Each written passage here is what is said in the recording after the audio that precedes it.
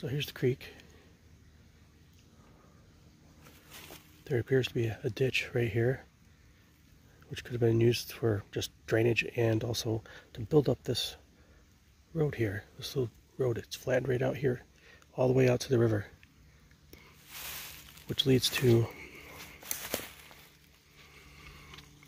the creek runs through here and around to another high level area that's flattened out. And it looks like there might be a path leading up on the backside, because this is dug right out of this hill right there. And then there's another flat area right there going across. It goes up the hill to the railroad tracks up above the hill. So you have the railroad tracks going to here. You have a couple tiers leading down to what could be a sawmill site with a creek running through with high banks on the back side of it. Perfect. And then this area that we're on right now